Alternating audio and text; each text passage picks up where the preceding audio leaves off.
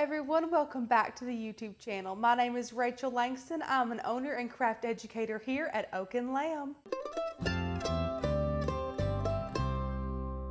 Today we're going to chat all about ironing on wood. This can be a really complicated thing if you are a Cricut beginner and not something you thought was even possible. There are some really fun workarounds and a lot of success in using HTV on wood. There are a couple of specifications and nitpicky things you want to look out for when creating projects like ironing on wood, but if you can follow these rules, you will have a ton of success and fun doing this in the future. Supplies are actually really minimum for ironing on wood. So you're gonna need, of course, your piece of wood. This is it's really decorative, so you hang it on the wall, but this could be used for food, of course. Now, after we apply vinyl to it, it will be decorative like it isn't intended to be, but this is from the spring shop at Hobby Lobby, our local craft store. I will link this down below, but this is a nice, flat, smooth piece of wood that's gonna be great to apply iron on to. Now, just to preface, if you are a Cricut very beginner and you're not sure what even I mean by iron on HTV, I'll be throwing out a lot of terminology here.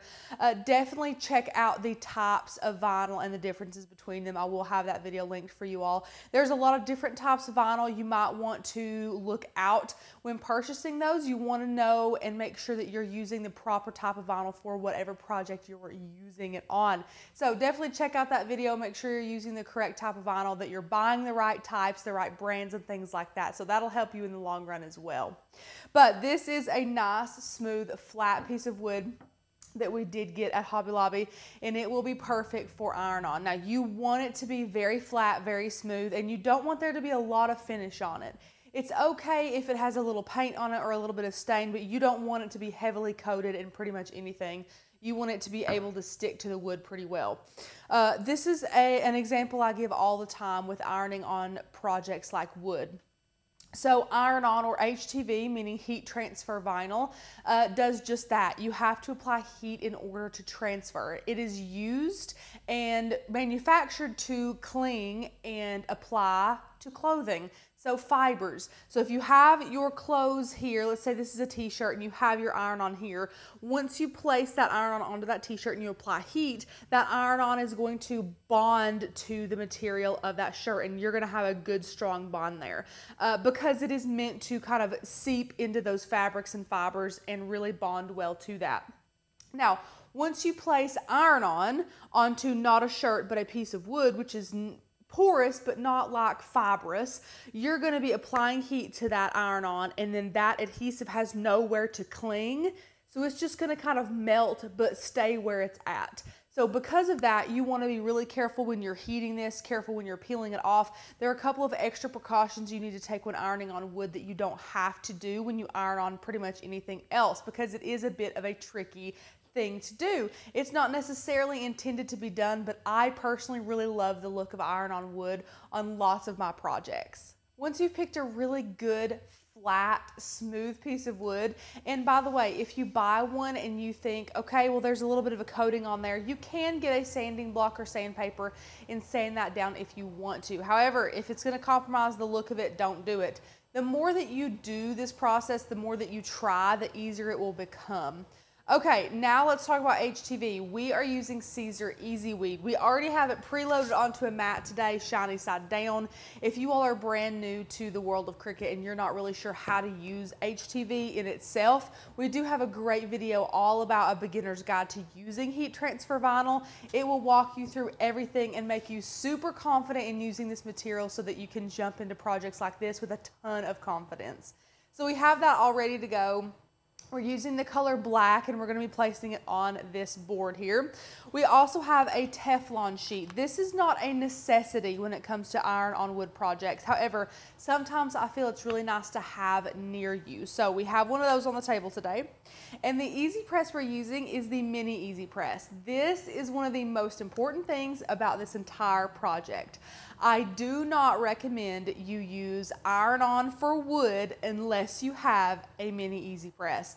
That's not saying it has to be Cricut brand. A mini press at all. Any kind of brand you want. We've tested a lot of them from Amazon. A lot of them work great. They're very comparable to the Cricut, but you want a very small heat plate. Here's the deal.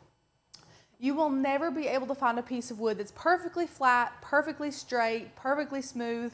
So the larger your heat plate, the more uneven your heat is going to be, because the wood is wavy and the heat plate is completely straight. You're not going to be able to get a good adhesion there with a large heat plate. A heat plate so small like the Mini Easy Press can really get into the nooks and crannies of the waviness of the boards. It is honestly the key to the success of wood projects when you are ironing on them. I'm not saying you will not get success using other methods, but we have had a lot of issues using larger easy presses and heat presses and things like that. So our #1 recommendation is to get the Mini Easy Press. Now, we love this thing for all kinds of things. We use this almost daily here in the studio. So I'm not saying only get this for iron on wood, because you will find so many different functions for your little Mini Easy Press. We absolutely love having him around. So that about does it on supplies. Of course, we have our Cricut here. We're using our Explorer 3. We have our material already on our mat, and we have some tools here to the side: measuring tape, true control knife, weeding tool, things like that. Without further ado, let's go ahead and jump into it. One thing you want to do before we do jump into Design Space, and this will be explained if you watch that beginner's guide to using HTV video, but if you can, measure your blank. And again, terminology, if you're a beginner, is sometimes confusing. Blank refers to any item you're going to be placing vinyl on. So this is our blank today, and it is 11 inches by 11 inches in the center. So this is what we're going to use. We're going to measure this, and we're going to apply a circle into Design Space in order to properly visualize our entire project. It helps so much when you're just beginning, and when you've been doing this for years. I still do this, and it really, really helps to take the guesswork out of sizing. So 11 inches, make sure that you have your measuring tape so you can measure your blank items. Here we are in Design Space, and we have just added a circle here from Basic Shapes. And all we did was bring it in here and changed it from a 2 inches, which is default, to 11 inches. We changed that color to better signify the color of our actual blank, and then we added our cut file on it. Of course, this is one of the many cut files we have at Oak and Lamb. If you guys are interested, we would love to welcome you as a member of our flock. We have hundreds of cut files, amazing member-only content, a exclusive Facebook community that is absolutely unmatched, and we are always constantly adding more to our membership to just upgrade that, level it up for you guys, and always challenge you to be better at your craft. So definitely join, click the very first link below. We would love to have you in our membership. And this is a cut file where you can add in your date. So this has a blank space here for you to use any font that your little heart desires to add into that, so that you can give this as a gift. Now this, of course, is great for multiple types of things. Today we're going to be putting it on this cutting board that is going to be decorative. So what we're going to do is click Make It. Now, since our circle was just for visualization purposes, you do not need that anymore. We had it here to be able to size our cut file properly. And again, it's so easy to size cut files when you have the actual size in Design Space digitally. It's amazing. I would highly recommend that. So you can hide that or delete it, whatever you would like to do. And now we're going to click Make It. Now we are going to click on mat. We never really use off the mat. We do not prefer it. And we are also using HTV. So we have to mirror this. Again, if you're a little bit confused on why we're doing what we're doing, definitely check that video out. Once again, I'll have it linked in the description below as well. But it is a beginner's guide to using HTV. It will go through all of the nitty-gritty on why you have to treat HTV so different than other types of vinyl. Now I'm going to click Continue and connect to my machine. And now we'll just select our material, which is Everyday Iron-On. And of course, it says make sure mirror is turned on and iron-on material is faced shiny side down on the mat. So once you have all that completed, you can load this into your machine and go ahead and cut this out. And now we'll just load this on up in our machine.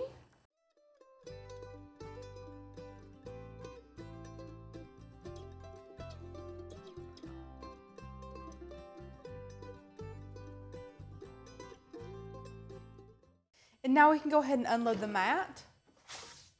And I have our weeding tool here and a true control knife. Now, we're going to take our true control knife and trim off the excess material here that we do not need. Just like that. You can remove that. And now we'll take our weeding tool and weed around this.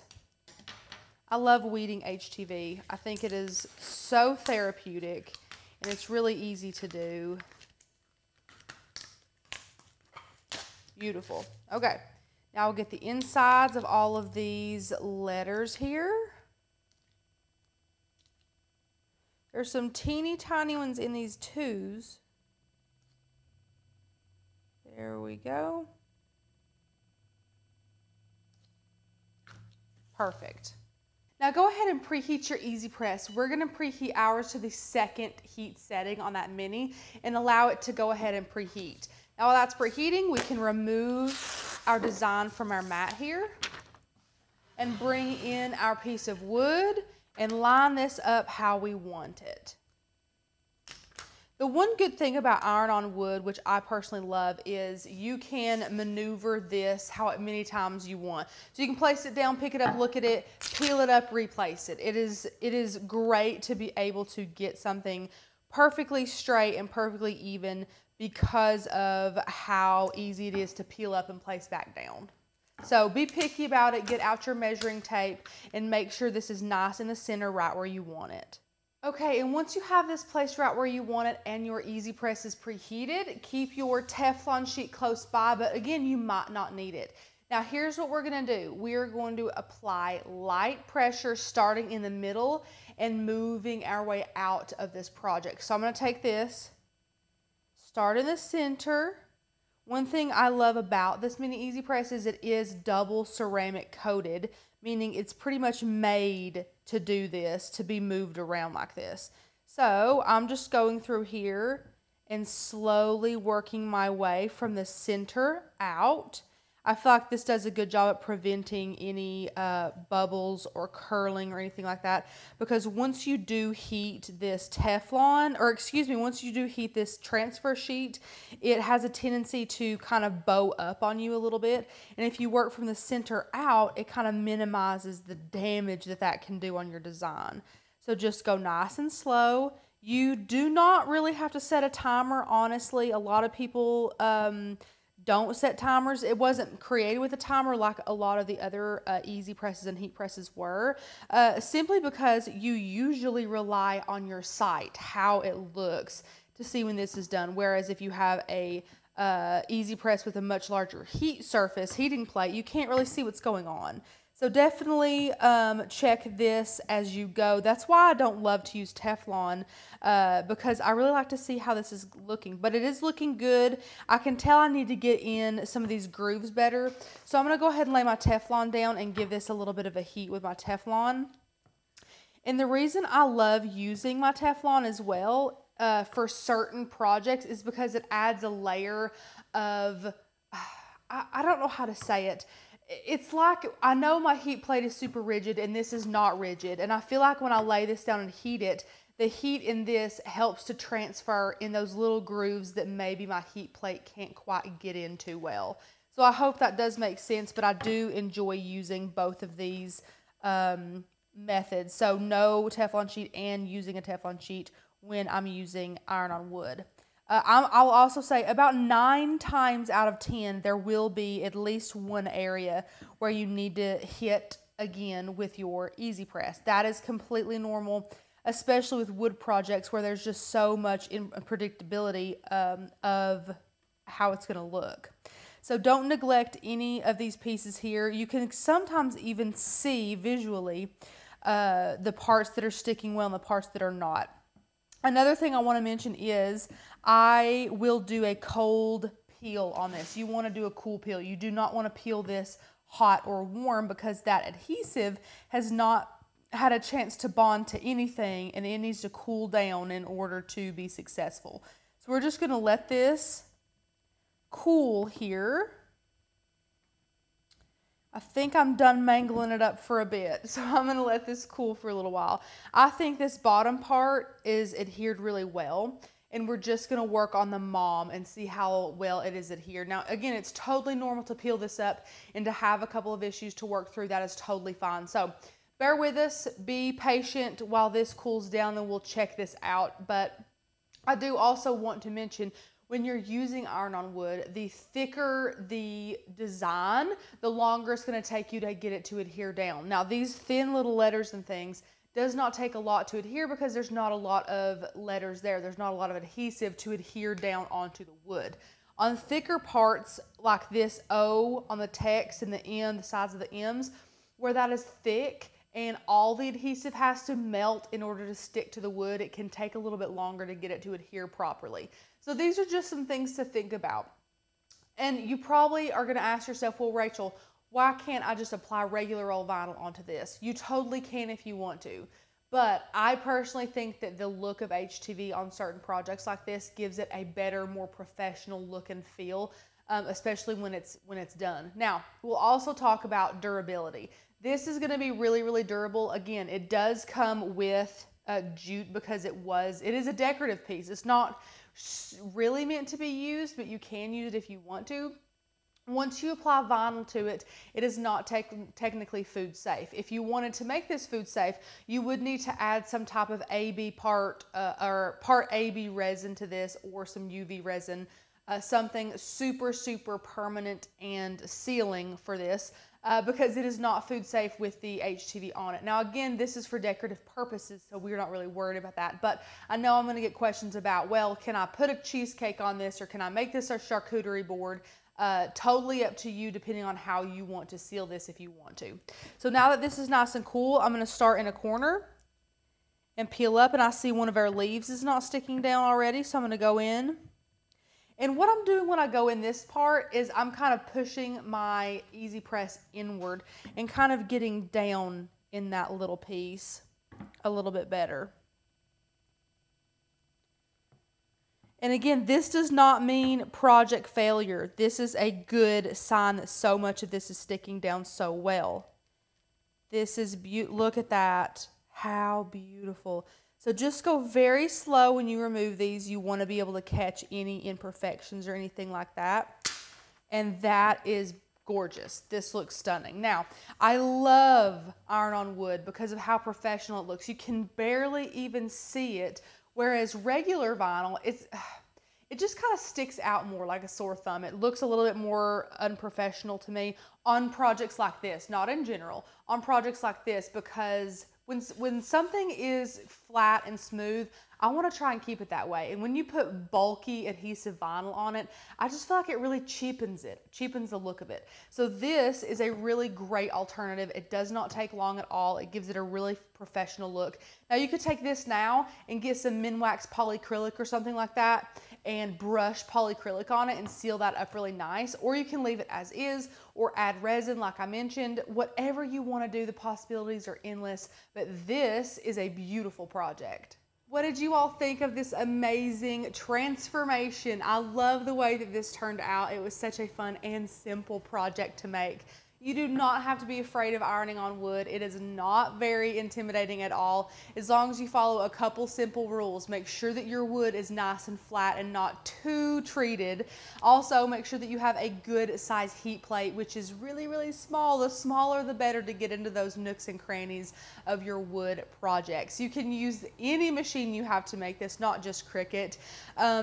And we love to teach things like this to you all. If you did enjoy this project and enjoy the way that we teach, click the subscribe button down below and ring the bell to get notified when more amazing videos like this come out. We would love for you to subscribe to the channel here. Also, here at Oak and Lamb, we not only teach on Cricut, but we teach on laser cutters, we teach on sublimation, woodworking, sewing, and so much more. Whatever crafty area you're passionate about, we like to meet you there and grow you and help you become more confident in that area. Thank you all so much for watching. Click the very first link below if you would like to become a member with Oak and Lamb today, and I will see you another day for another video.